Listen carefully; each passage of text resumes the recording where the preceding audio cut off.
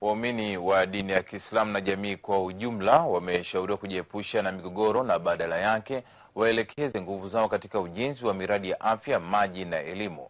Ushauri huo umetolewa na baadhi ya viongozi wa serikali na madhehebu ya dini mkoani Tabora wakati wa uzinduzi wa ujenzi wa zahanati itakayohudumia kati ya wakazi 5,000 na 6,000 wa wilaya ya Sikonge. Dr. Elias ana taarifa zaidi.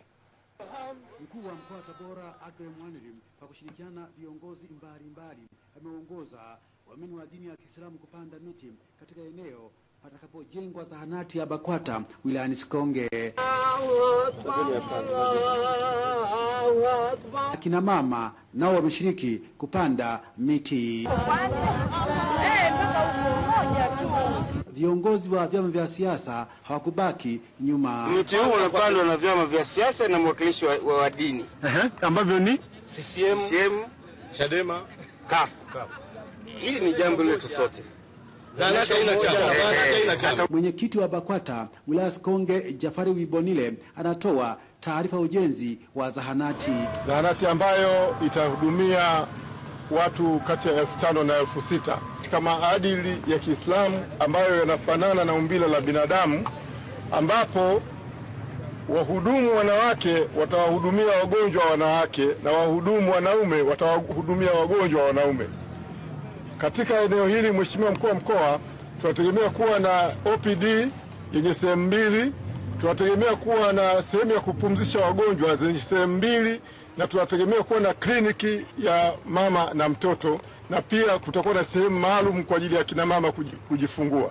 Kisha kumefanyika harambee ya kuchangia ujenzi wa zahanati ambapo zaidi ya shilingi 755,000 zimechangwa, ambapo kiasi cha shilingi 185,250 ni fedha taslimu na ahadi ni shilingi 200,070.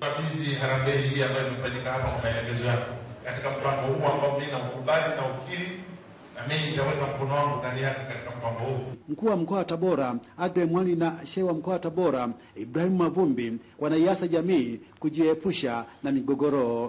Wakiwa na amani, watu wote watakwenda kuabudu, watakwenda kusali, watakwenda msikitini, watakwenda kanisani, watakwenda. Na kwa hiyo tumesema kila mmoja aheshimu imani ya mwenzake. Kwa kila wakati tunapozungumza, tukifanya jambo, mjadala, mdahalo, tumpata mawaidha yale yalenge zaidi katika kujenga umoja zaidi. Muda wa migogoro, muda wa magomvi, muda wa matatizo, Uislamu huo muda hatuna. Uislamu tuelekeze nguvu zetu katika maendeleo. Haswa tukifanya haya, inshallah tutakuwa tumemridhisha Mwenyezi Mungu na Mtume wake Muhammad sallallahu alaihi wasallam. Kutoka Tabora, mimi ni Dr. Elias wa TBC.